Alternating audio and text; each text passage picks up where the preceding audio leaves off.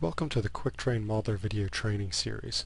This module will show you how easy it is to integrate imagery with your LiDAR data in Quick Train Modeler.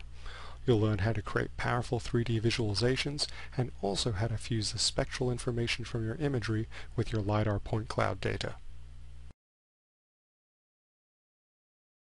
Quick Train Modeler supports a wide range of image formats, including ECW, GeoTIFF, MRSID, Imagine, and NITF.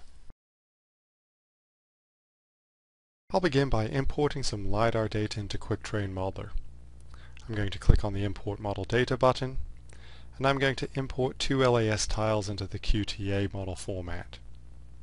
Clicking on the Import button launches the Import Data dialog, and I'm going to shift-click to select two LAS tiles. Clicking Open launches the LAS import window. Under Processing Options, I'm going to click the radio button Process as Group. This ensures that Quick Train Modeler treats these two separate LAS tiles as a single and seamless model. Scrolling down to the bottom of the LAS import window, in the LAS header data section we see that the coordinate system information for these LAS datasets has been defined. If your LiDAR datasets do not have a defined coordinate system, it's a good idea to specify that at the bottom of the LAS import window. This is particularly important if you plan on taking advantage of Quick Train Modeler's reproject on the fly capabilities when overlaying your image datasets.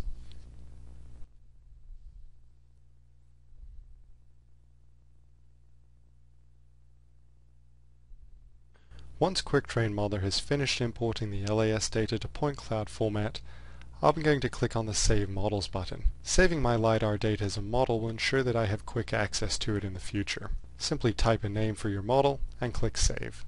Within Quick Train Modeler, image overlays are treated as textures. Under the Textures menu, Overlay Texture, you see that three types of image textures or image overlays are supported: orthographic, orthorectified, and projective. Please consult the Quick Train Modeler help for more detailed explanations. In most cases, you'll be working with orthorectified overlays. There's a quick launch button on the toolbar, Overlay Orthorectified Texture. In the Import Orthorectified Texture window, the first settings are the crop options. No cropping loads the full image dataset. Crop to Model Extents will clip the image dataset down to your LiDAR model. And Crop to Extents of Current View will clip the image dataset down to your current view extent. It's generally wise to stick with the default Crop to Model Extents.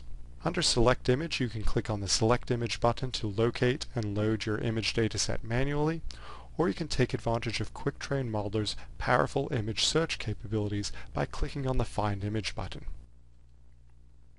Select either the directory or parent directory containing your image datasets. Then choose a search option. I'm going to choose Any Matching in this case. Any Matching will comb the directory and find any image datasets of any coordinate system that intersect my LiDAR model.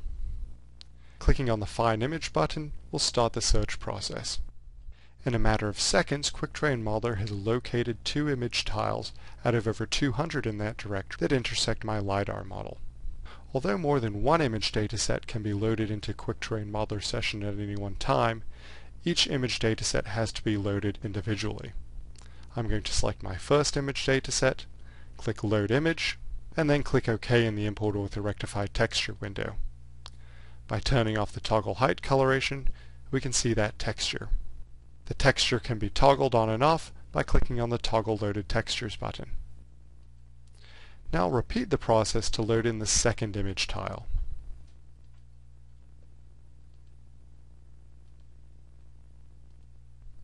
You'll notice in the Import Orthorectified Textures window in the lower left there's a checkbox for Smart Contrast Enhancement.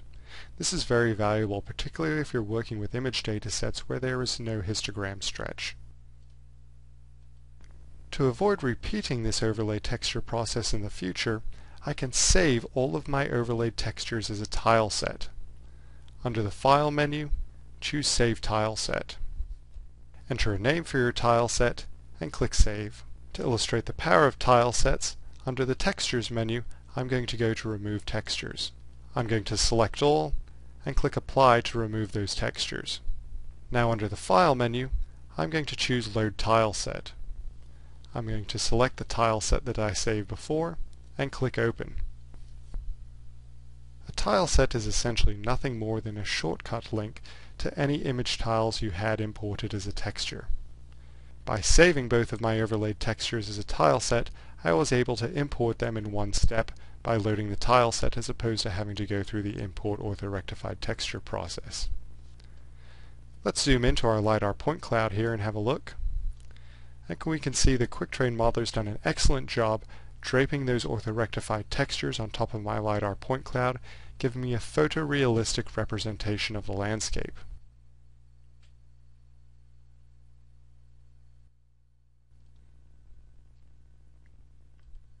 QuickTrain Modeler provides the functionality to permanently make the color information from the image dataset part of the LiDAR point cloud.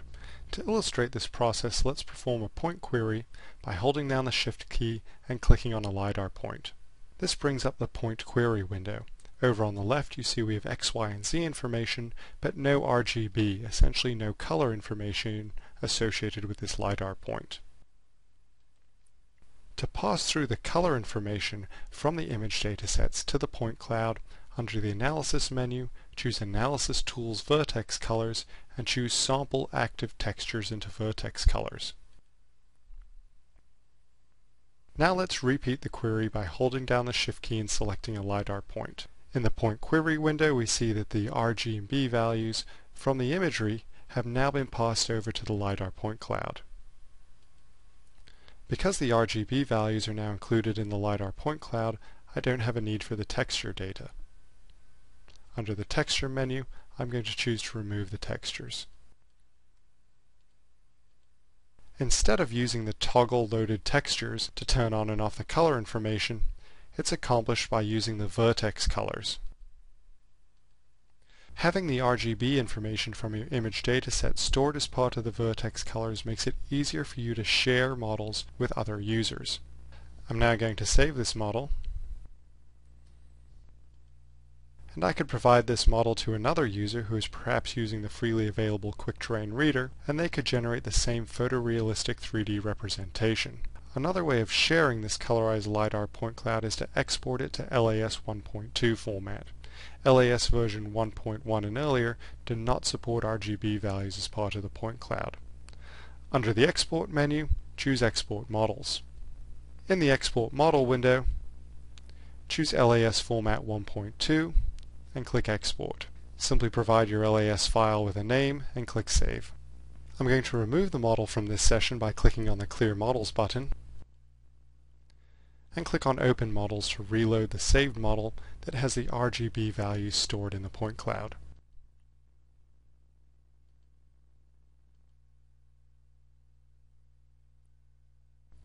Now let's zoom into the model and perform a point query. We see that the RGB values are indeed present, thus demonstrating that I can take this model, share it with any colleagues using either QuickTrain Modeler or the freely available QuickTrain Reader, and they'll have access to the exact same dataset.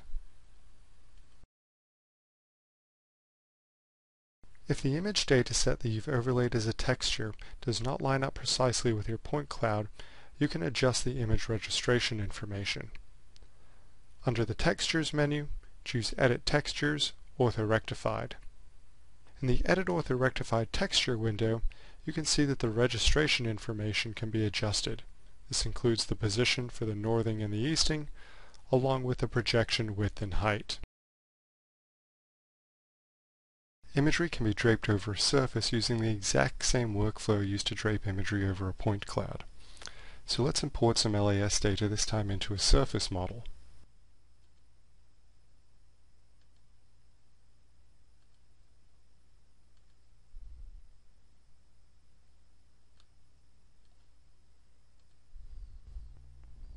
Once the surface model import is completed, I can use the exact same steps to drape imagery over the surface model.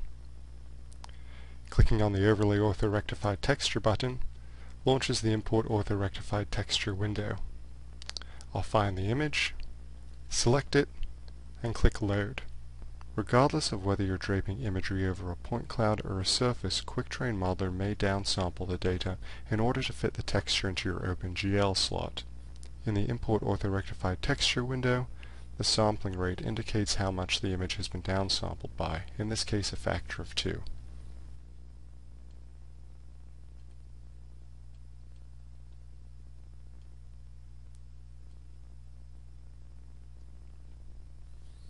If you are draping imagery over a point cloud, the resolution of your imagery will also be influenced by the density of points. If you have very high resolution imagery and a very low point density, the resolution of your imagery will be degraded, and thus a surface model might provide a better visualization environment. Downsampling can be avoided by selecting an alternate cropping method. So let's remove this texture. I'll go to the Import Orthorectified Texture window again, and this time, instead of crop to model extents, I'll crop to the extents of the current view. I'll select the same image I did before and load it. Because Quick Train Modeler has cropped the image to the current view extent, the texture is much smaller, and thus is not exceeding my OpenGL texture slot, and thus you can see the sampling rate is 1, indicating that the imagery is being loaded at full resolution.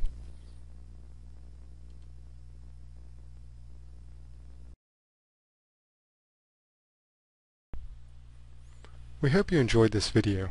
Please visit the Applied Imagery website for additional Qt Modeler training videos.